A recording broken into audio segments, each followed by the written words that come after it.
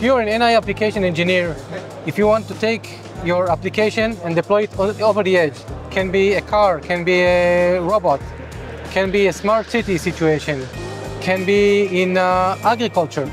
Everything or every place that either have low bandwidth or high demands for security and privacy, you should consider Hailo-8. Hello ipXers, we are at Embedded World 2025 with Nadav from Hailo. Tell us all about Hailo, what you do and why they should know about you. Yes, certainly. So Hailo is the edge AI company that brings the best AI performance at the edge. I'm managing the customer success and application engineering team at Hailo for the past 5 years. We're based out of Tel Aviv, but we are spread worldwide. Why you should know about Hailo?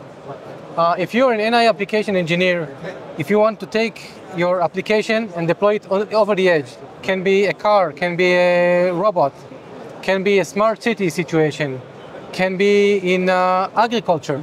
Everything or every place that either have low bandwidth or high demands for security and privacy, you should consider Hailo-8.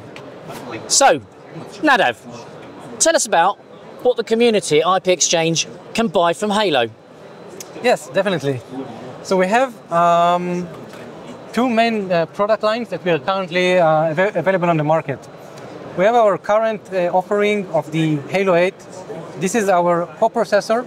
It can sit next to basically any processor, be it an IMX, a Raspberry Pi, an Intel, an AMD, an FPGA. Whatever you want to have, you can put this one next to it and it will do all the neural processing. And we also have a VPU. This small guy is designed to be the brains and the heart of a smart camera. So this guy... So this one's a smart camera?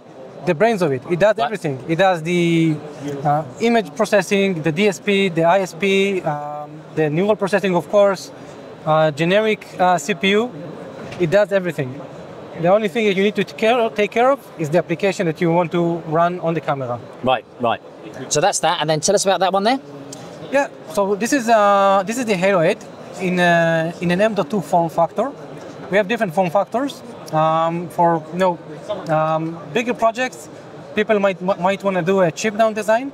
So we can sell also the chip itself. In a Raspberry situation, for example, we have a dedicated Raspberry hat that you can couple with the RPi 5. This one is a very popular duo.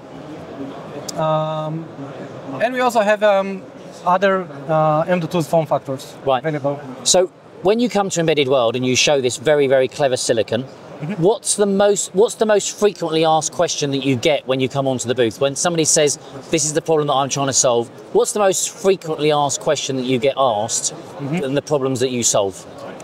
Yes, so people just want to ask, how can I get it as soon as possible to my desk? And fortunately enough, we have many options these days. With the Raspberry Pi, with some of our other partners, like EBV, like SolidRun, that you can take basically similar silicon in different form factors, whatever makes most sense to you, to your use case, to your environment situation, and you can start develop. Our software is completely open, so even before you get the actual hardware, you can start looking at our GitHub, see the examples, see the different models, get to know our runtime environment. This is very convenient. Excellent. And what's going on here? This is a demo that is coming from one of our partners, Perceive AI. This is a Dutch software company. And basically what they've done, they've taken the Raspberry Pi plus the Hailo, and they're making perception based on radar sensor. Oh, okay.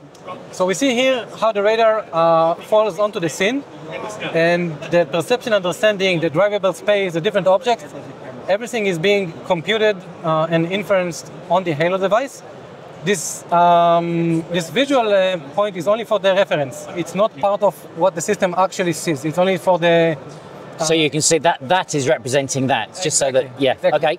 And here up here we can see sort of a heat map of the road. So kind of a bird's eye view of what's happening in the scene. Yeah.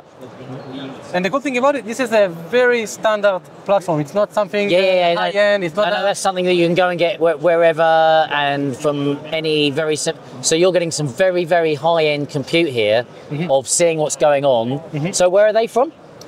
From the Netherlands. They're Dutch. They're Dutch? Yeah. Right, okay. Very, very good.